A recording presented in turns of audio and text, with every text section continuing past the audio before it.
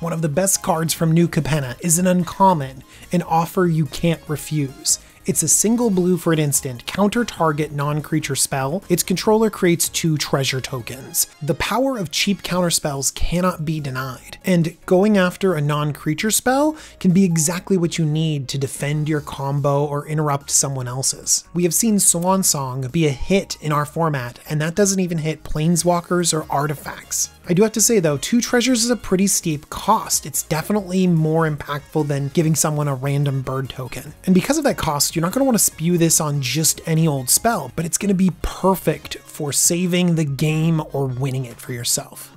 Thanks everyone.